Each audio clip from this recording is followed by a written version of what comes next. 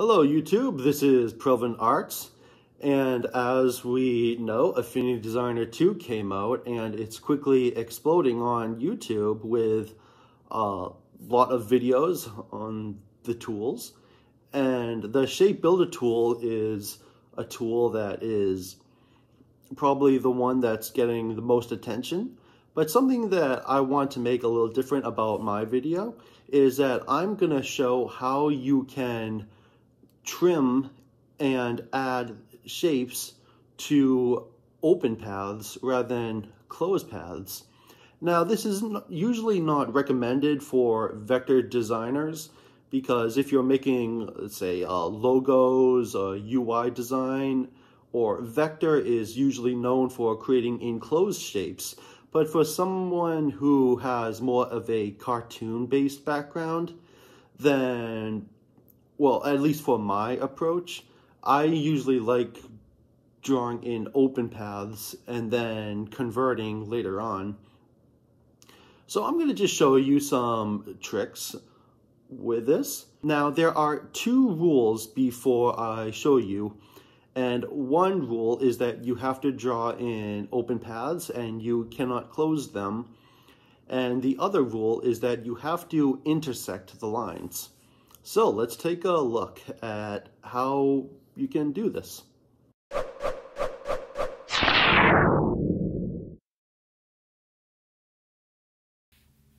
Now, one thing you can do is that you can make shapes from overlapping open paths. So what I'm going to do is I'm going to select these shapes, and then I'm going to grab the Shape Builder tool, which is this tool right here. And now I am up here, I'm going to press the Add button.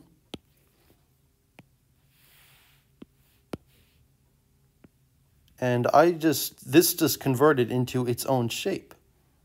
This means that you can make shapes out of open shapes of cartoon characters also.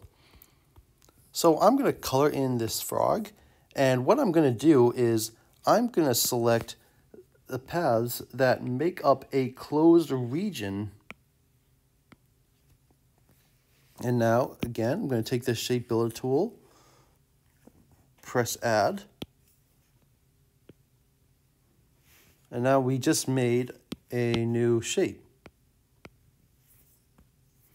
And then, of course, we can color this in.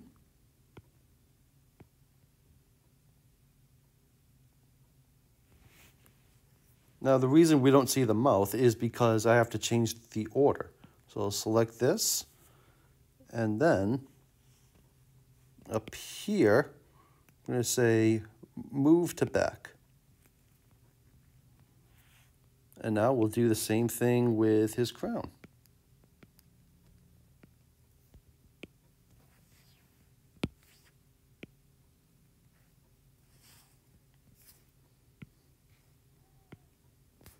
Whoop. Want to make sure I select the crown only.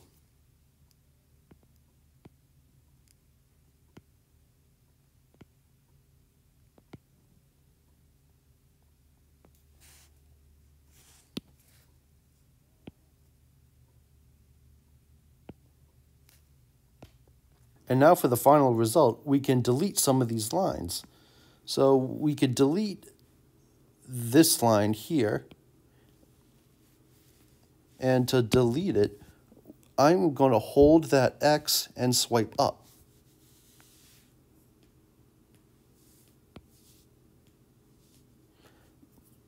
Now to delete this line, it is automatically grouped to this line here. So I'm going to take the Node tool for this.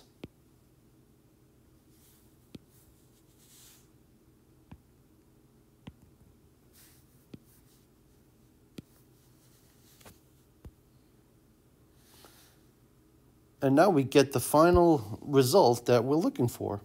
The second thing we can do in Affinity Designer 2 is trim intersecting lines. So what I'm looking to do is to trim this area, this area, and these two areas. Now, another vector application, Amidine, does not require you to create closed regions in order to subtract segments. Now, you cannot do that in Affinity Designer. You do need to have the strokes be creating a closed region in order to subtract segments. So, there is a trick to it, however. So, I am going to select that path, take the pencil tool, and with sculpt mode on, I am going to do that. And now, with shape builder tool and subtract mode on, I can just do that.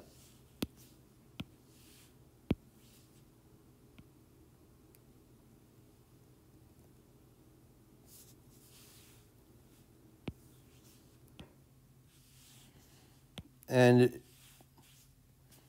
if the subtract doesn't work, then you want to make sure that the line actually, that you want to make sure that not just the stroke connects, but the line connects.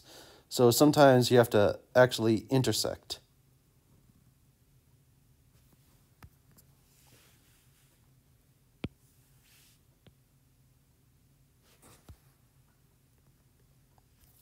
And then you get the line that you're looking for.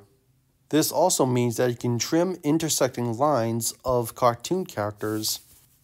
So in this girl example, I don't want to trim this line here, but I want to trim this one over here.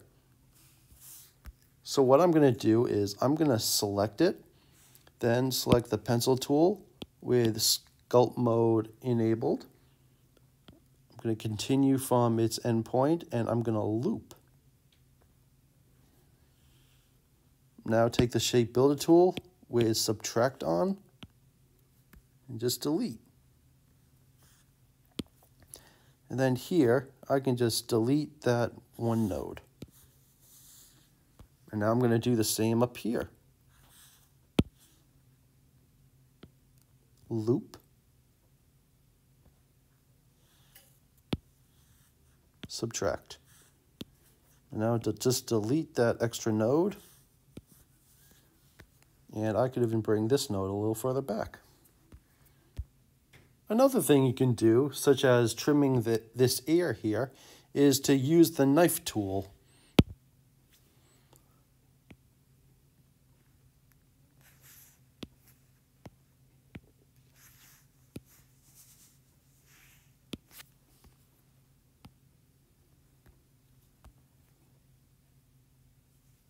So this was just a short video showing you some different techniques you could use the shape builder tool for.